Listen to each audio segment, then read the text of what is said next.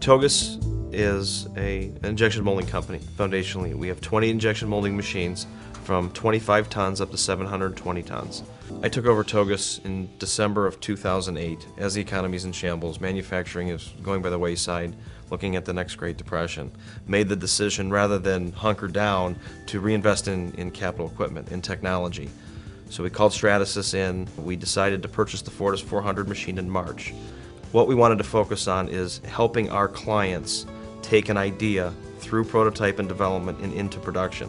Stratasys is able to take a CAD file, we can import it into the machine and print a part in hours. Worst case scenario, if it's a large part, complex geometry, days, not weeks and months.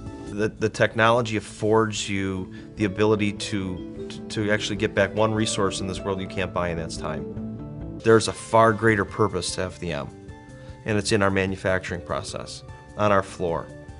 Fixturing, product design, fixturing, end-of-arm tooling, part extraction, labor reduction, 5S, housekeeping, cleanliness, orderliness of fixtures, of parts, of tools, you name it. In every aspect of our business, FDM touches Thogus.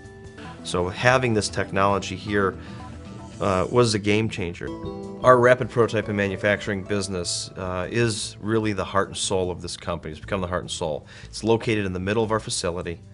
We have 5 machines right now. We have 2 dimensions, 2 Fortis 400s, a 900, and a smoothing station. Obviously, we believe in Stratasys' technology. We're heavily invested in it. In the next 5 years, I think Thogus will have, or RP&M will have more Fortis machines than injection molding machines. And as of today, we have 28 injection molding machines. And I don't care what industry you're in, this will impact it. I see Stratasys' technology as the future of manufacturing.